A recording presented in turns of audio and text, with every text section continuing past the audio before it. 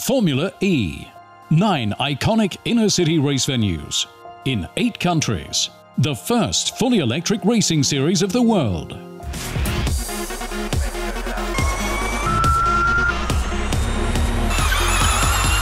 There's some pieces that are fairly normal, like a rear wing. We're all used to rear wings on racing cars. There's the crash structure, there's the gearbox. Here we got the battery, which is this big, huge casing down there, and the inverter.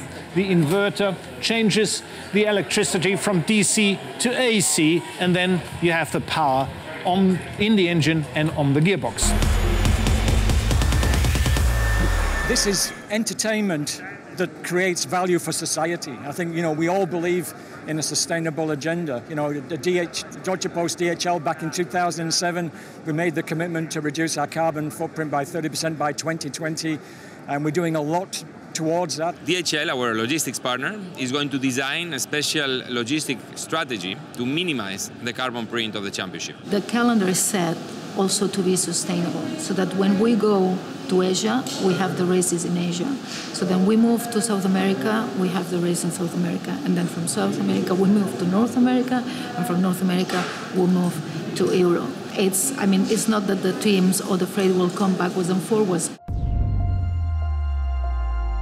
The Formula E car is a complex item to be shipped around the world. The front and rear wing are detached and packed in special transport boxes developed by DHL. Each Q6 container must withstand 2 tons of pressure. Each team has approximately 5 to 6 tons of equipment in total. DHL will be pioneering new grounds in sending the high-performance lithium-ion batteries of 300 kilograms each around the world, a solution which required months of testing to comply with UN regulations and aviation authorities, including passing a fall test from a height of 6 meters.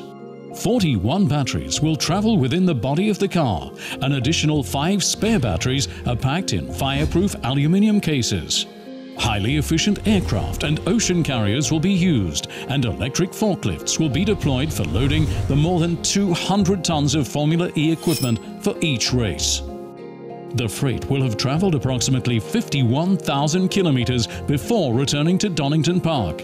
So we optimize the shipment route and reduce emissions by traveling one way to all race venues and replacing air transport with train and ocean services where feasible. DHL firmly believes that Formula E will drive further innovation in technology, electrification and e-mobility that will help us to achieve our ambitious sustainability agenda and help shape the future of transportation.